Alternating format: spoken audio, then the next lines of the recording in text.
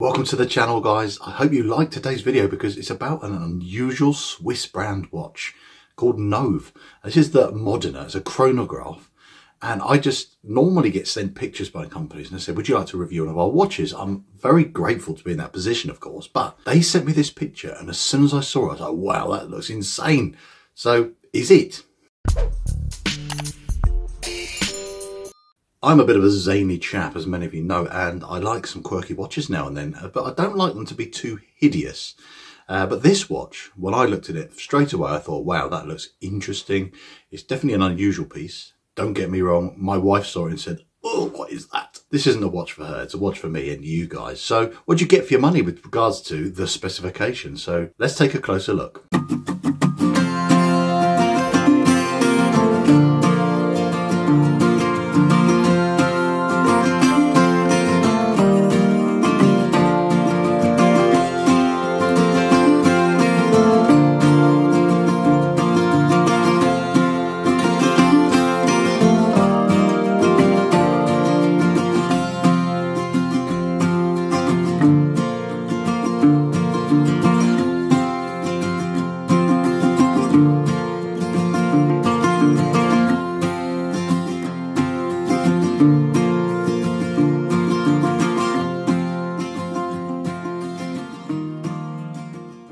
No, I'm not playing anything to do with snooker today. I thought it'd be time to get these bad boys out again. Brand new fresh pair of cotton gloves. There's a lot of shiny surfaces on this watch.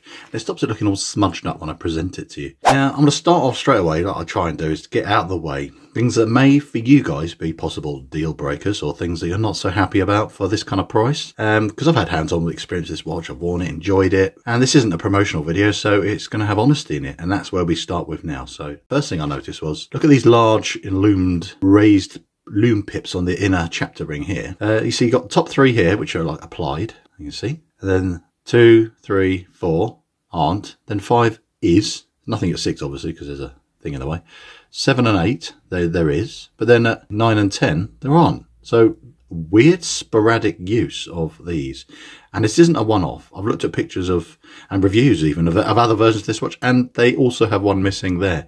So for balance, I think it would either need all of them to have it, or none of them to have it. The other thing is it's got a massive 24mm lug width. As you can see here, it is wide. So, and I don't know how easy it is to change this out. I haven't bothered to try and dismantle this because it's got some weird, I know it just looks like a flathead, but I don't really want to dismantle that. I don't think it would be just whack a standard spring bar in there. So you're kind of lumbered with this standard bracelet, which is very comfortable, don't get me wrong.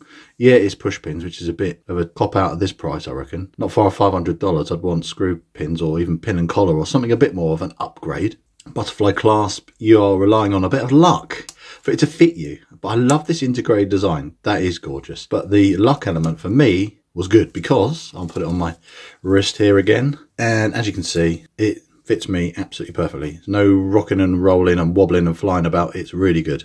And also while we're here, you can see the AR coating, which is a bit subtle. But anyway, yeah, it's actually very comfortable. No hair snagging or pulling. If you've got an increment of wrist size, which is a bit too big or a bit too small, this is either going to be, you're either going to wear this slightly too tight or it's going to be flapping around loose. There's no half links or anything, no micro adjusts. That's just one slight risk. So you're going to have to watch a lot of reviews of this watch to find out if it fits someone with a wrist size the same as you, okay? And then you know you're all right. But if you've got an average man's wrist size like me, 7 inches, you're fine. Now, the last thing which I'm going to criticize is for nearly $500, you've got, I would say, not one of the best Ronda quartz movements in here. They could have put one of their slightly more mecha quartz style movements in, but I'm going to unscrew these pushers. Press start. It's got a lovely positive action, but then it's just got the individual ticks. At least they line up perfectly, which is great. They do one that is, they use in like the Zodiac and things like that watches. They have like a smoother sweep. This as well, it's got a nice sort of quite fast reset, but I like one that snaps. So it's just a little bit of a cheaper movement in my opinion for a watch of this price. The other thing I suppose is one last criticism is quite thick. It is a chunky beastie, but sort of the plus side of that is it is adding to the sort of dynamic design, I suppose. It needs a bit of depth to it to add these other character elements to it, which I'll go into a bit more detail in a sec. I just like the fact that they've made so many sort of 3D elements on the dial design. It's got this really deep rehort on the inside with those mismatching blobs on there. You've got a lot of depth to this dial, and that is added by this double dome curved crystal, which just makes this such a intricate and deep design. But again, I'm going to go into detail with that in a bit. I'm just more criticizing initially that thickness. So now this is where I can discuss with you the things I do like. A lot of it is hinged on why I wanted to review this piece in the first place, and that is the design. It is captivating and different. It's a very modern take on a chronograph watch. It's not as fussy in terms of all the lots of very precise details in terms of what you get on a chronograph. This obviously doesn't have that. It's actually quite basic for its timing duties, because all it has is you've got your stop and start pushes here, as you saw, and then you just got a 30-minute counter there. So that's it.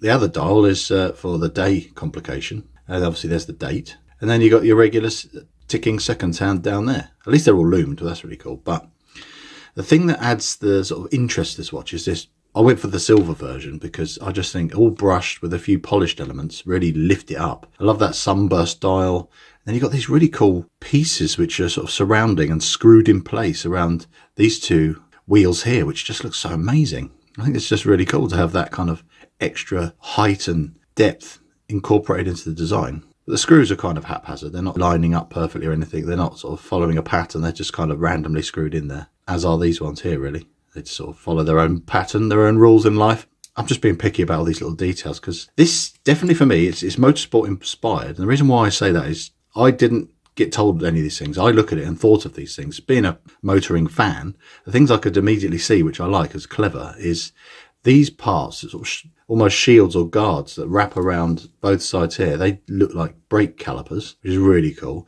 And then look at these lugs here. You've got this sort of, it's like an airflow vent, if you will, like you get a brake duct. It just, again, looks really cool. It just totally changes the look of the lugs and makes it look more intricate. And then this bezel, which obviously doesn't rotate, it's just a fixed piece. It looks like a brake disc. These are just all the little elements which I like that are clever. And then you've got the lovely knurling on here, which is just lovely. This is another positive. The build quality of this watch is fantastic. And then there's a nice little pop when it comes out. Easy to make all the adjustments. And it's screwed down, which is cool. 200 meters on a chronograph watch is quite unusual. So it's a bit of a beast of a watch. Definitely a sporty number you could wear for many different occasions. And then a bit more dressy, I suppose.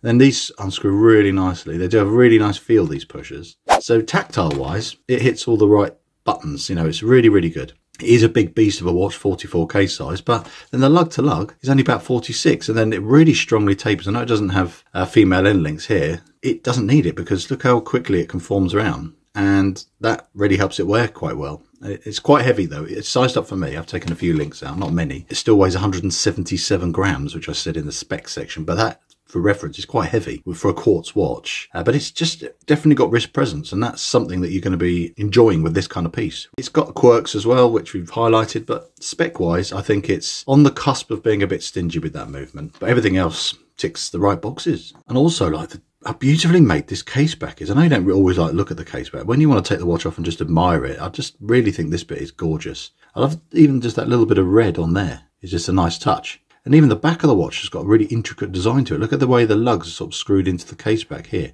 It's almost fussy, but not. You know, it works. It looks like a piece of automotive engineering. It's like something you'd have found sort of knocking around in the dashboard of a Zonda or something. That's what I feel when I look at this. It's elements of Pagani Zonda.